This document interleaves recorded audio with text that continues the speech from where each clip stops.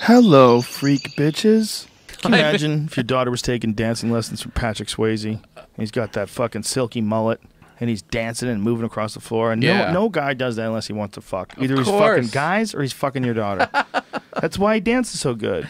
Yeah, he he's likes moving to his fuck. hips around. He wants to let you know, this is how I fuck you. I fuck you to the music.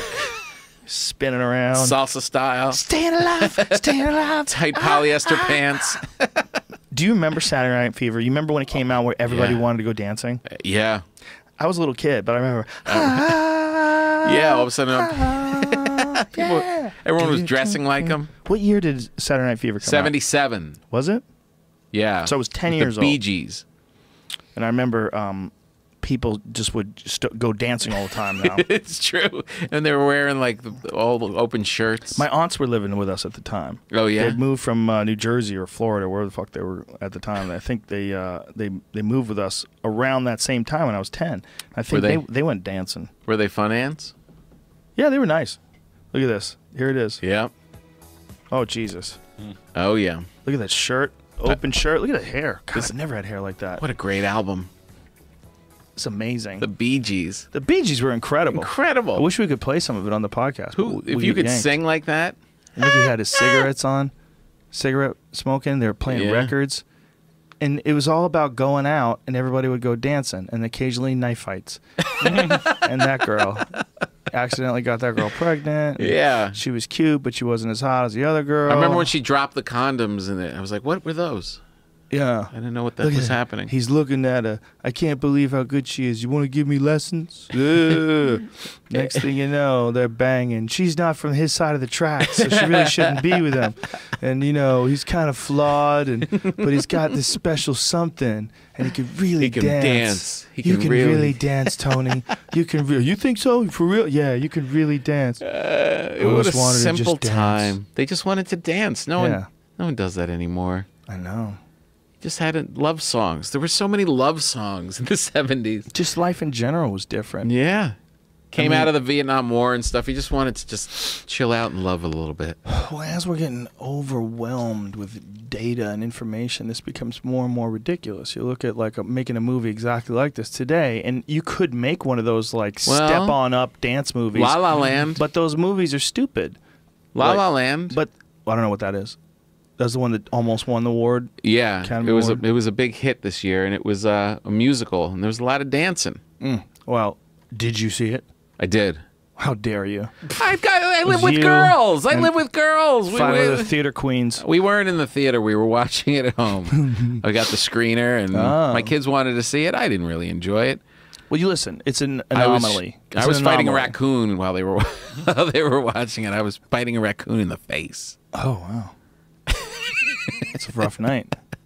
It's just, but it was kind of this. It was kind of dancing and la la la. What I'm saying is, this is a dumb movie, and if you wanted to make this dumb movie today, it wouldn't be so interesting. It would be silly. You'd be like, "This is so silly." Yeah. But now that we know more about how people are. You know, it's all different. And we've seen a lot of stuff, so things can't be so shitty. Yeah, I was watching everything. I saw someone had a thing for a Speed Buggy. Remember that cartoon, Speed Buggy? No, I don't. It was like a cartoon when we were kids. Speed Buggy. Speed Buggy. I remember, yeah. And it had the guy with the goggles, and they would do this little theme song, and they would go, "It's Speed Buggy." Look at this. Right, and they'd go Speed Buggy, and then Speed Buggy goes, "That's me." Wait a minute. Does that have anything to do with Scooby-Doo, or are they just thieves? Probably the same. Those people look exactly like the Scooby-Doo people.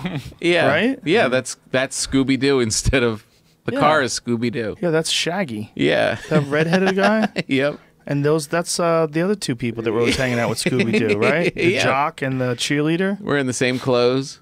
Yeah, look, that's Shaggy. And they fight crimes, and they find out who the bad guys are. Oh, the gorilla almost gets it. Like, see that guy in the back? That's the jock, and the girl in the front. Yep. That's like Veronica. It was so simple. Yeah. Like, you couldn't make this now. How about Gilligan's Island? Speed Buggy. That's me. Could you make Gilligan's Island without people banging? Who the fuck would believe that show? You telling me the only one that's banging is Thurston Howell and his wife? Yeah. They're the only ones who are banging. They're the only ones who are married. Lovey. Nobody else is even kissing. Nobody. That's Okay, right. the sailor, the skipper, and Gilligan, don't they have bunk beds? They have bunk hammocks. Yeah, is that the most obvious gay couple ever? Get over here, little buddy. Look at this. Look at that. And you have two fucking smoking hot girls. And then there's the two camps. Like, which camp are you? You Camp Ginger or you Camp Marianne? Right. I like a regular girl that I could take fishing. Like I'm the more of girl a next Marianne door. type.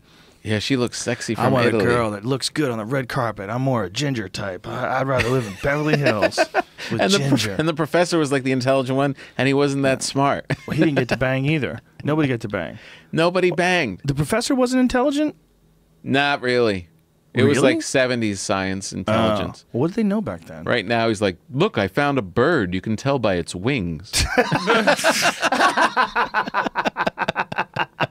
Meanwhile, he's not concerned that stupid bird just lets him hold it. Yeah. Like, but birds are prey.